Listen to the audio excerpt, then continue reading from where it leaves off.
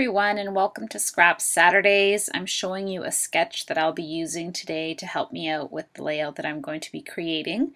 And this sketch was of my own idea, and I just have a notebook that I usually do some doodling on. I'm choosing through those papers that you've seen when I first started the Summer Vibes series, and I'm just trying to figure out what my base paper is going to be. And so that's what I usually do. I just kind of place the photos down and try to get a sense of what colors I want to bring through. And plus I do want to use up my papers. And so I really like this anchor sheet of paper as well. But I love the yellow one, or the yellow base. I don't even know what kind of shape that is. It's kind of flowery-ish, kind of not honeycomb-ish. And I do love that I left the border strip on the other side just to bring in a little bit of color, and that's kind of my fun little, add a little more interest and technique, and also have a different style base paper. Kind of feel like my 8.5 by 11 pattern papers always seem to be more unique just because I cut them up in a different way. So don't be afraid to try that kind of style and, go for it. My photographs are, I'm probably going to say 3.5 by 3.5, and I've cut them in that Polaroid style, which I absolutely love. It makes me giddy. And so the sketch that I had pulled out has sort of like a half page or some adding to it. I don't even know. I think I wrote down that I wanted to use some vellum to kind of mute one side if it was a very busy pattern paper, but this I'm just using the reverse side. So this is just the leftover paper that I have from cutting up my base paper into 8.5 by 11. And so that little pause that you saw there just before I grabbed this basil cardstock from the Scraptastic kit I was just referencing my sketch, because I was deciding whether or not I wanted to use vellum or if I really was going to go ahead and use the patterned paper. And here I don't cut it properly. I was supposed to cut at an 11-inch strip, and I cut it at 8.5 instead. And so it happens, sometimes in the crafting world. I'm sure we've all cut up a piece of paper and thought, oh man, that's not the right size. So I'm going to use my EK Success border punch, and it's just, or maybe it's not EK Success, I'm not sure. So sorry. I have started to write down everything because I think this is the way we're going to be going, but you can look up my video, my chit chat video that tells you what's new in store for September, and that'll clarify a lot of stuff. And this is my EK border page punch that I really love. And so I'm just bringing a little bit of more interest to that little layering that I'm doing down to the side. And it just, it's light and it's easy because that page is so busy. That border punch doesn't really overwhelm it too much. And same with the basil. I really like that dainty type. I don't even know what that is either. Torn edge type border punch. So it's just enough that it brings a little bit of interest, but not too much that it causes the page to be overwhelming.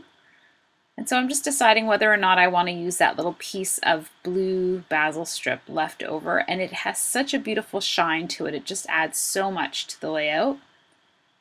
And I don't even remember if it makes it in. I don't think it does. So wax paper for my letters and my thickers. And my title for today is going to be Hey Hey, because that's usually what my husband says. And so these are still photos from our vacation or our trip to Cuba for my 40th birthday. And I was just getting the kids to kind of have fun while I take pictures, because that's usually what I do. I'm usually the photographer for almost all of our, family occasions and stuff like that. And I don't mind. I mean, there are some times, to be honest, I tell you guys like it is. I do feel like I wish people would take more photos for myself, but I haven't found anyone who does, who really, takes control of that. And if people do, they usually don't really share their photos with me either, or I feel that I have to ask. So I don't know. I'm taking photos for myself, so you kind of have to take responsibility. If you want something done, sadly, sometimes you have to do it yourself. And so I really love taking pictures, and my underwater camera may not have the best quality or the best clarity. I did upgrade my memory card for it, and I found that it did make a difference, and I really like the results this year with it. So, but sometimes if the lens does get splashed or something like that, it does leave that water bubble that I've showed you before. Right now I was just fixing that little bottom piece by adding a little bit of patterned paper. I know it doesn't completely match that strip, but visually, when someone's flipping through my album, if they don't know, they won't realize that it's an added piece of paper. And it's only because the manufacturer words had been left there, because that's just the way the paper went. But I realized, I thought, whatever I do with this, I will cover it up. And so I'm just using some Summer Vibes 6x6 paper to try to bring in some layering behind my photo. And I settle on this beautiful turquoise with little baby flower piece. And I just think it kind of brings more of the turquoise from the ocean and whatnot. And I really liked it. It just anchored my two photos there instead of leaving them on top of the strips. It was too horizontal, or vertical. Yeah, too vertical, and I wanted to bring in some horizontal type flow to it. So now it's time to start gluing things down, I believe, and I'm just going to mark where I want this to start and stop. And I rotate my paper so that it's easier for me to make a straight line. And so, that's a tip there. I really like my ATG for the thickness of the tape that I got. I'm getting more used to it because it does glue a larger surface, and I purposely left like a little tiny bit, like a 1/2 inch border of that yellow background paper, and I like it so much. Just cutting up the pieces there, making it all tidy.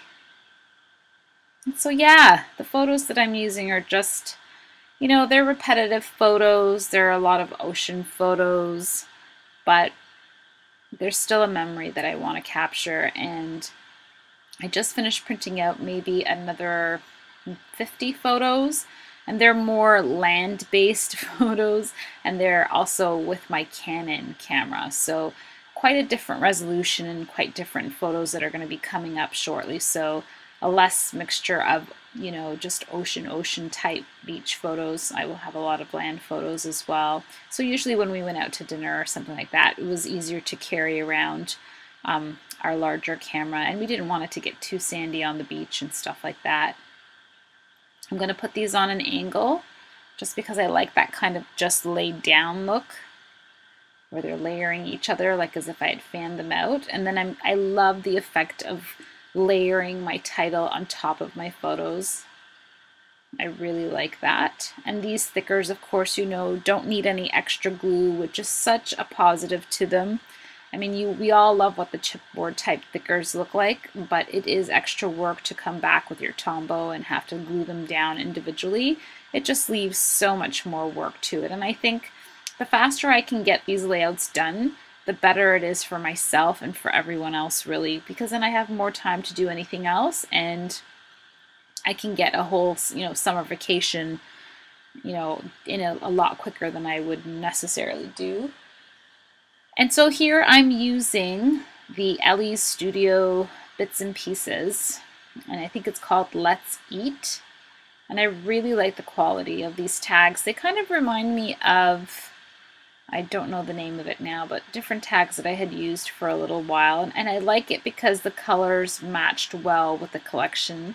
And I know you're supposed to use them for eating or food type related, but whenever you find something that has the right color, don't hesitate, just go right ahead. And you can always cover other things by layering embellishments, which I know you've seen from so many of the scrappers out there, layering and making clusters of your own embellishments. So if you do get something in your kits that you're not too sure how you're going to go about and how you're going to use them, just layer a brad over a certain word or stamp something else on a piece of paper and layer on top of each other, and it usually does turn out quite awesome. But I really liked it. I just kind of did, the heart at the bottom. It kind of blends into that paper, and then I love everything about this tag on top of that, and I thought it really, really went well. And I love the pinks and the turquoises in this. It's just awesome with a touch of navy blue instead of black or anything else to anchor it. Just phenomenal. And of course, you know, enamel dots. That's got to be like number 2 on my list of absolute favorite things. It's close to my flare badges, but enamel dots really, I don't know what it is. I just love it. Love what they do. So yeah, I have to get back into the swing of things of doing these voiceovers. I'm a little bit out of practice, and this is my first one, so you're going to have to forgive me for all my ums and like and yeah. October Afternoon with their tin pins. This one that says sun. Absolutely love the quality of these. I think I've mentioned it before when we were doing one of my live videos.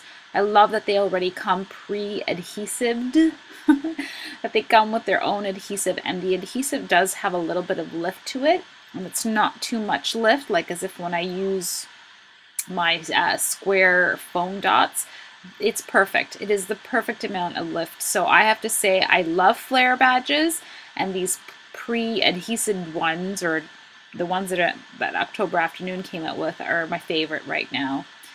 Here I'm looking through a Scraptastic exclusive stamp set from the Summertime Rolls. This is their July kit, which I love. And I was going to try to use the favorites with the chevrons on it, but it didn't fit in that tag at the bottom. So I just switched it out for the summertime, and it's the hollow words, so it's just the outline of it. Fabulous. And these stamps stamp like a dream. Beautiful. And you know, I'm a very careless type person with my stamps. I never wipe them down. I probably wipe them down only when they get not sticky on my acrylic blocks, and I know that sounds so horrible, but it is my bad vice. I can't be perfect on everything. That is a joke. I'm kidding. I'm not perfect at all. I hate that. Perfect is boring. So then I go back and I do get to use that one that says favorites with the chevrons on the side, and I absolutely love it. I love the way it turns out. So here I am with my Heidi Swapp script date stamp, which is another one of my favorites. And I hope you guys enjoyed this. Be inspired. Do what you see and have so much fun. You know, cut up your papers and use the reverse side. It matches for a reason. It's supposed to make scrapbooking that much easier, faster, and fun for you. Great big hugs to all of you, and thank you so much for watching. I'll see you guys soon.